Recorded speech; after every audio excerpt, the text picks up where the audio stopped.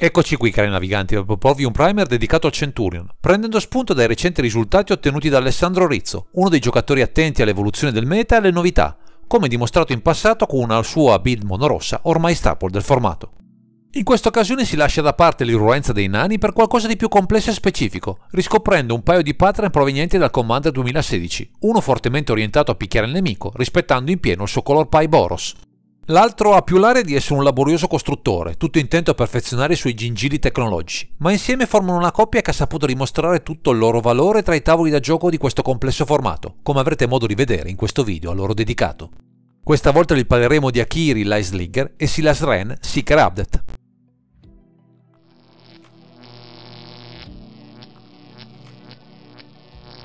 Ci troviamo di fronte a due creature molto diverse tra loro, per abilità e colori che mettono a disposizione, ma entrambi hanno in comune la predilezione per un particolare tipo di permanenti, gli artefatti, che come abbiamo visto in altri primer offrono sempre un grande potenziale. Ma andiamo con ordine, descrivendo le loro caratteristiche. Iniziamo da Akiri, Line-Slinger, che con due mana specifici, uno rosso e uno bianco, abbiamo un alleato soldato core, con forza 0 e costituzione 3, attacco improvviso, cautela e con due abilità, di cui una pattern, necessaria per affiancarlo a Silas nella zona di comando. Nella prima abilità c'è Akiri Line-Slinger prende +1/+0 per ogni artefatto che controlli. Passiamo ora a Silas Renn, Adept, che con 3 mana, uno generico, uno blu, uno nero, abbiamo un umano con forza 2 e costituzione 2, tocco letale, con due abilità, di cui una pattern necessaria per affiancarlo ad Akiri nella zona di comando. La sua prima abilità recita: ogni qualvolta Silas Renn, Adept, infligge danno da combattimento a un giocatore, scegli una carta artefatto bersaglio nel tuo cimitero, puoi lanciare quella carta in questo turno. All'apparenza questi due pattern sembrano molto diversi per finalità e obiettivi, uno tutto proteso a pomparsi e attaccare, l'altro orientato a recuperare artefatti, direttamente dal cimitero, eppure il loro legame intrinseco è molto forte a dispetto delle singole abilità. Tra la resilienza offerta da Silas verso gli artefatti, molto utile soprattutto per quei sassi che si sacrificano per i loro effetti, e i pump effect su Akiri, che si trasformerà in un ariete per sfondare le linee nemiche a suon di attacchi sempre più poderosi, avremo modo di imbastire un gameplay sempre variegato e divertente. In fin dei conti questa Akiri, Line-Slinger e Silas Renn, Adept sono pronti a simulare le gesta di una leggendaria bandita da tempo, Brea Eternum Shaper, capostipite di tutti quegli archetipi che cercano di dominare i campi da gioco, sfruttando al massimo gli artefatti.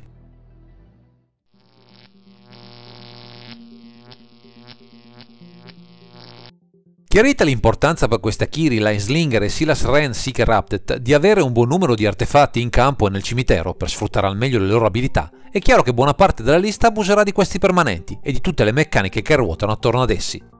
Vista la mancanza del verde, la prima componente essenziale per far funzionare al meglio una build quadricolore è dedicata al mana, da produrre in quantità, sfruttando i molti sassi presenti nel formato, in grado possibilmente di dare qualsiasi tipo di colore, con Arcane Signet, Ferrous Stone, Lotus Petal, Mox Amber, Mox Opal e Springleaf Drum.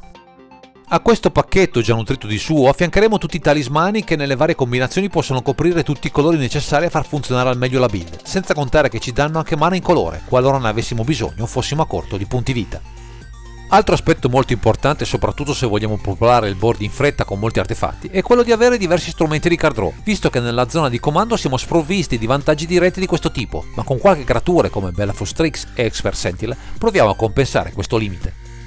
Anche gli artefatti ci possono venire in soccorso come Aether Spell Bomb, Mishra's Bubble, Tome of Legends e Urza's Bubble, interagendo anche facilmente con il nostro Silas, che potrà ricastarli se li sacrificheremo per aumentare il vantaggio offerto da questi sassi specifici.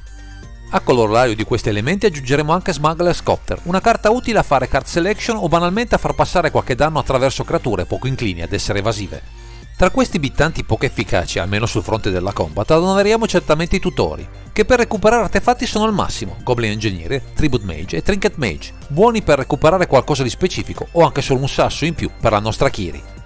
Altri elementi in grado di effetti simili saranno Transmute Artifact, Enlightened Tutor, Tainted Pact e Urza's Saga, per darci la giusta consistenza in un piano di gioco dove dovremo destreggiarci al meglio per proporre o bitanti potenziati o recursioni dal grave efficaci.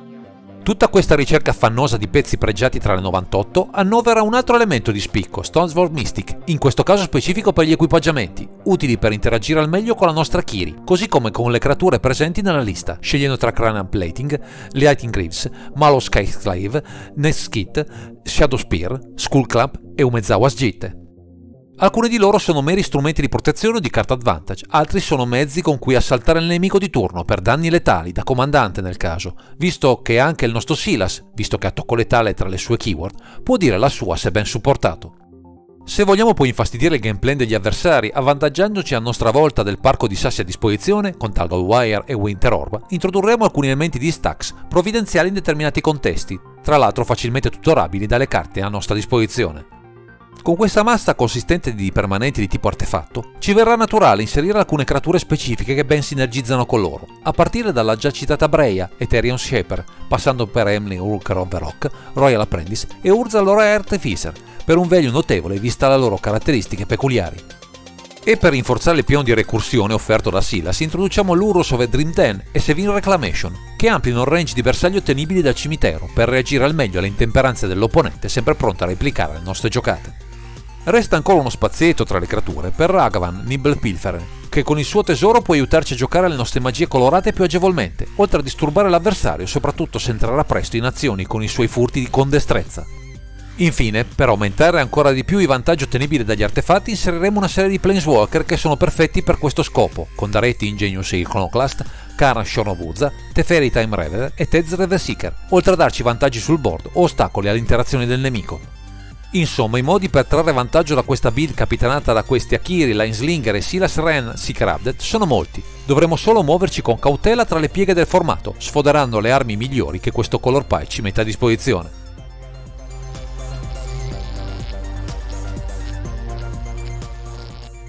Se nella prima parte di questo primer vi abbiamo illustrato tutto quello che collabora con questi due partner, Akiri, Line-Slinger e Silas Renn Seeker Adept, qui ci soffermeremo sugli elementi di interazione presenti nella lista, che in un formato come il Centurion non possono certo mancare.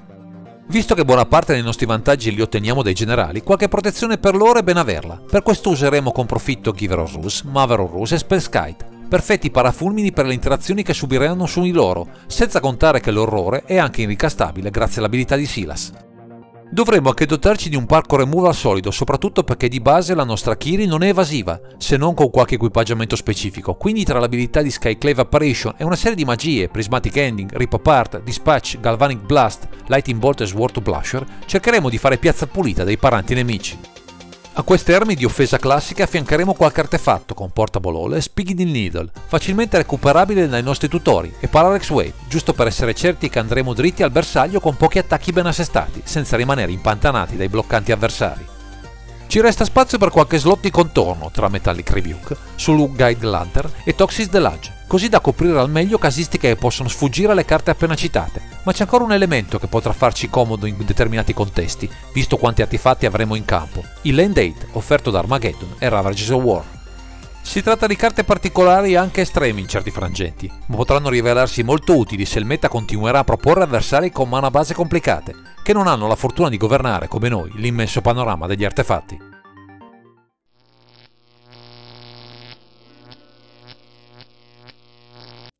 L'interesse di Alessandro Rizzo verso questi Akiri, Line-Slinger e Silas Renn Seeker Adept parte da molto lontano, sulla scia di un'altra leggendaria iconica nei formati a 100 carte che rappresentava al meglio le sinergie con gli artefatti, Breya Ethereum Shaper.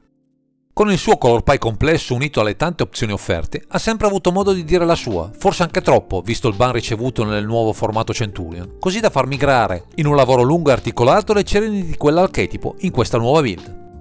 Il fatto di avere due partner porta con sé diversi vantaggi, non ultimo il fatto di avere nella zona di comando due strategie complementari, anche se pur sempre orientati agli artefatti, con diverse sinergie in grado di valorizzare le due creature a disposizione.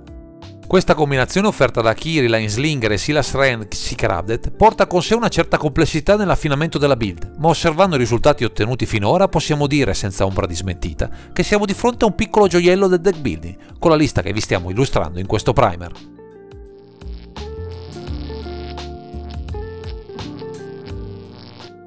Visto il grosso potenziale offerto da questi Akiri, Line-Slinger e Silas Renn Seeker Adept, per Alessandro Rizzo non appare affatto difficile affrontare le partite nel meta attuale, a patto di saper cogliere ogni sfumatura del match che si deve affrontare in quel momento.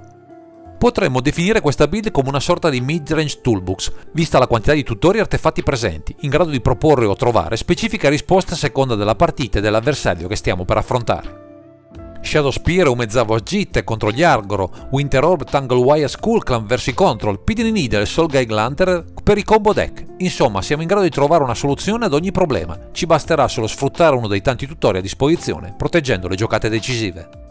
Vista la versatilità delle nostre creature nella zona di comando, potremo optare per partenze veloci sfruttando Akiri Line-Slinger o carte specifiche come Loyal Apprentice, oppure puntare ai nostri strumenti in grado di fare value come Shorn of Urza o Urza, Lord Light Artificer, sempre capaci di fare la differenza in campo. Dovendo costruire un board fatto di molti permanenti, soffriremo le mass removal, che sono molte e spesso infide, tra Pernicious Deed, Subterraneous Tremor e Cyclonic Rift, quindi dovremo sempre prestare molta attenzione, optando con cura se andare all-in o centellinare le nostre carte, o le risposte verso le giocate a noi più sfavorevoli.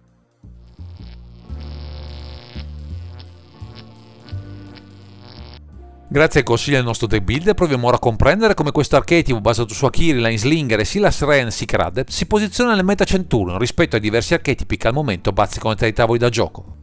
Verso gli aggro deck partiamo da percentuali molto favorevoli, intorno a 70-30 per noi, in primo luogo grazie ai nostri generali che hanno delle keyword tra attacco improvviso, cautela e tocco letale, che sono sempre ottime per bloccare gli assalti di questi avversari. Verso i control deck saremo in bilico su percentuali intorno al 50-50, dove ogni singola giocata può fare la differenza tra le loro risposte, tra removal, le vratte e i nostri pali, che saranno sempre pronti a infastidire i loro bisogni di mana o di value. Verso i combo deck siamo in seria difficoltà su un 40-60% per i nostri avversari, visto che si annoverano poche risposte a velocità instant in questa build e dove la velocità di attacco resta l'unica opzione praticabile, insieme ai nostri pali contro la sua mana base per infastidire nelle chiusure il più possibile.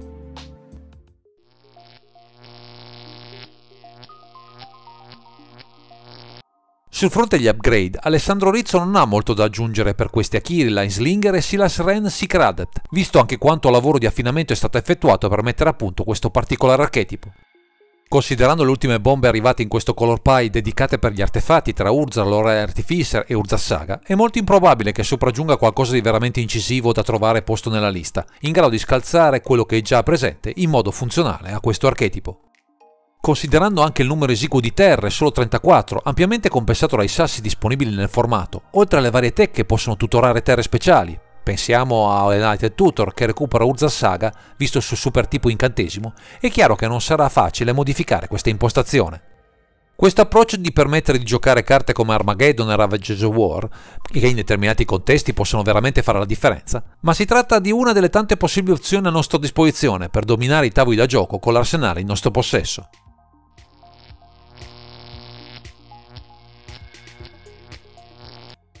Anche questa volta siamo arrivati alla fine di questo video. Ringraziamo Alessandro Rizzo per averci svelato i segreti della sua build, che poggia su un paio di partner che garantiscono un potenziale notevole, nonostante non siano facili da padroneggiare.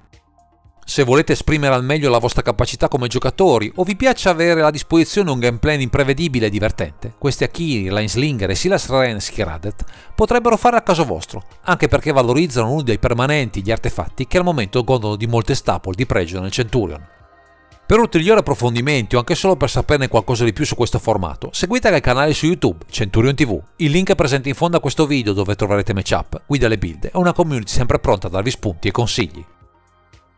Direi che questo è tutto per questo video, grazie per averci seguito e non dimenticate di commentare, condividere e sottoscrivere il canale per ritrovarci sempre qui su Underground Sea.